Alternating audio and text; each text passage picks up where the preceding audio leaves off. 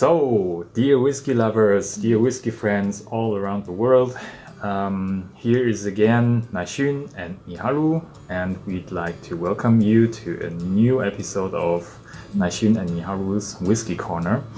And unfortunately you cannot see, but today we are in Frankfurt, and it is unfortunately not a good weather outside, so we are right now in the 9th floor of one of the big skyscraper hotels here. Yeah, we don't mention the name, but it is like that. And we just came from the city, and we went a little shopping, and of course we didn't want it to leave Frankfurt without visiting one of the whiskey stores in our trust, right? So the owner of the shop recommended us this beautiful baby here. It is a beautiful whiskey from the space side, right? Yeah. So again, today also we will skip the Isla topic a little bit. And it is actually Benromach, as you can see, Speyside single malt Scotch whiskey. Experts among you or Speyside whiskey lovers, yeah, you anyway would know about this name. So maybe I'm not telling anything new to you guys, and hopefully also not anything new in regards to the fact that they just brought this little baby here into the market, right? Which is actually extra high peat smoke version, matured in sherry cask. Yeah. So Benromach is actually known for its, I would say, typical Speyside flavors, right? Okay. Yeah. Speyside flavor is like, what was that? This goes into the direction of Singleton, and very smooth and lightly, you can feel a lightly smoke at the highest, right? Okay. Yeah. But definitely, to our surprise, because we didn't know about it, right? That they actually brought this new version out into the market. So, and this peated version actually even contains a peatiness level of 55 ppm, which is quite a lot. Right? Yeah, even I would say even higher, or at least comparable to Lafargue. And in addition to that, right, we have to say this 55 ppm, it definitely animated us to take this box already from the shelf, right? And the fact that in addition it has been matured in sherry cask, ex-sherry cask, for 9 years. Yeah, so the distillation was in 2012, right? And it has been bottled this year. And we can also tell you guys directly the price. So the price for this baby here is 59, or maybe a bit higher, depends where you buy it. Yeah. And I'm pretty sure each Isla whiskey who peat its whiskey to this kind of high peatiness level would maybe take more. I would say. Right? Like equal. Yeah. A bit more. Yeah. And we have to say we had a little tasting in the shop already, and but it has been 2-3 hours. 2-3 hours have been passed, since the tasting. So from the little tasting and sniffing in the shop, it was already very promising. Right? So that's so good. That's why. Yeah. We have to admit, it is also a question of taste, right? The box maybe from its first appearance, yeah, you might not feel animated yet, yeah, only by looking at the box, or even for some of you who don't know the distillery. But don't get misleaded by that, yeah. So the taste and the smell is completely promising. Yeah. So let us take out. Yeah, I will put next to me. This is the wonderful bottle. Dark color. Yeah, it's dark color, and definitely, yeah, it stands for the fact that it has been matured in sherry cask, and 9 years. It's not so long, but also not so short for a peated one, actually, right? Yeah, and yeah, beautiful color, as Miharu already said, and the alcohol volume is 46. Actually, yeah, normal, yeah, for peated ones.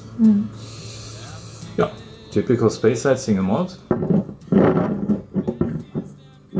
And for people who already tried any whiskey from Benromach already, you would definitely be amazed by this one. I can absolutely assure you. So, shall we open? Yeah. My wife said we should open, that's why I will open it. This is the seal. Actually very cool. And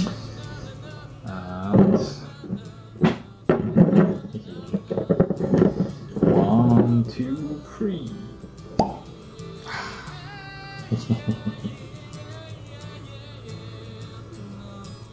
I smell sherry. Also smoke.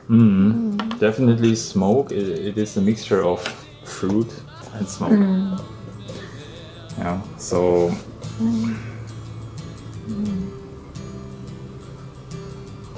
let's try it. Let's try it.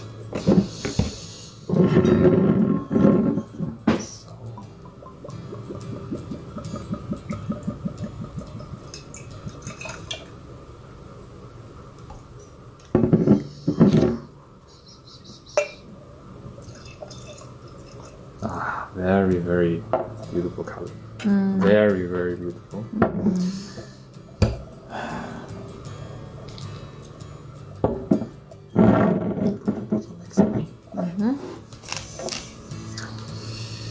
So, yeah, coloring wise, it reminds definitely. No, which kind of color is that? It reminds on wood, yeah, to wood, and actually, when a whiskey has not been stored for a long time, yeah, I'm speaking of a duration of 12 or even more, and usually the color won't be like this, but the fact that the sherry influence was so high because sherry cask has been used, yeah, ex-sherry cask. Therefore the color. It to the wood. Yeah.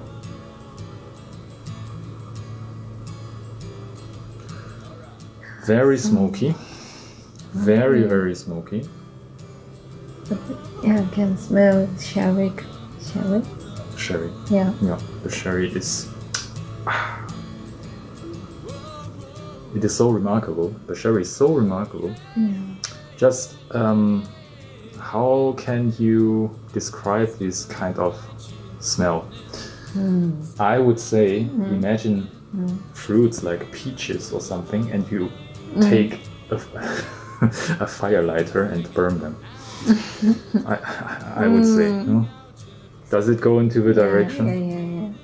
Yeah. Something like that. Yeah.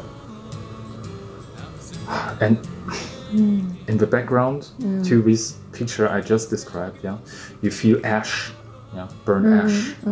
So imagine burnt peaches on the grill, and down below is ash.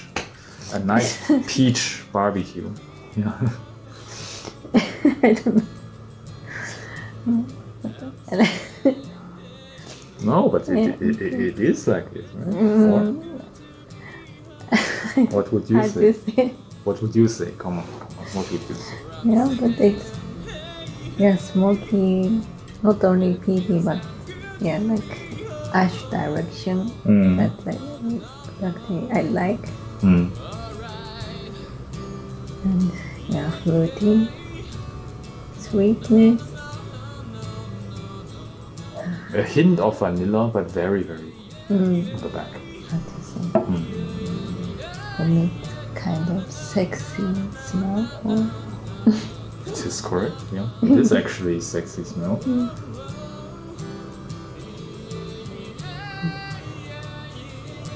Yeah, but I can say the main direction is actually the sherry, but with a very, very a punch in your face of peatiness, actually.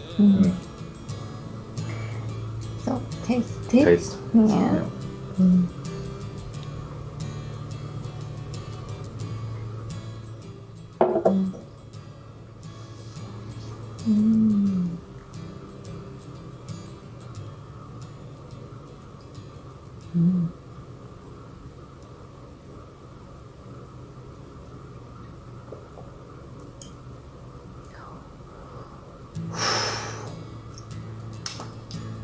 They really didn't lie about it. It is definitely 55 ppm, and I would even say it is more. I still remember we drank a few times Lagavulin, right? The one or the other Lagavulin, I would even say they didn't even hit closely to this peatiness level. Yeah, a bit more for me. Lagavulin? Lagavulin. Really? More. Oh, okay. And then I have some for me. wrong memory. I don't know. But at least, it is definitely comparable. More than definitely. Actually. And for this price range, we are still very surprised how a space-side whiskey can produce releases or small batches like this. It is very, very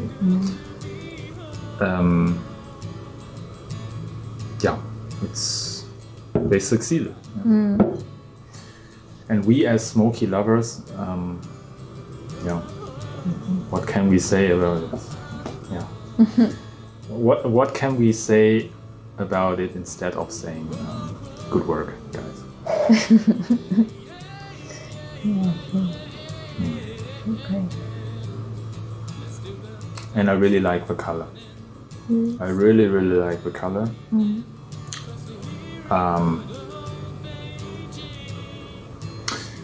Maybe it just comes into my mind, but do you actually remember the eye leech we drank before? Yeah. Also, let me say, the unknown one, so you don't know from which distillery whiskey actually is. The eye leech, had similar color to that, and maybe even similar smokiness level, but the a bit less. A bit less. You mean this less or eye leech less? Eye leech less. Okay. As I remember. Then you heard, guys. Yeah. So this is even stronger. For me, at least for me, my feeling. Yeah, but direction is. Yeah. So all in all, as I said 2 or 3 times already, very, very magnificent handcrafted work by men who really know about their work, know about their skill and know how to deal with these flavors and ingredients, peat, sherry, wood, and so on and so forth. And it is very, very impressive how a Speyside whiskey can taste like this. And we absolutely recommend you to go for it. Not only because of the price, but also for the taste. And yeah, with this statement from our side, yeah, we say thanks for watching again, and hopefully you enjoy also a nice one on your end. And keep your glass up, or keep your glass emptied. I don't know how to say it, but see you in the next episode. I'm Naixun. I'm Miharu. And bye bye. Have a nice evening. Bye bye.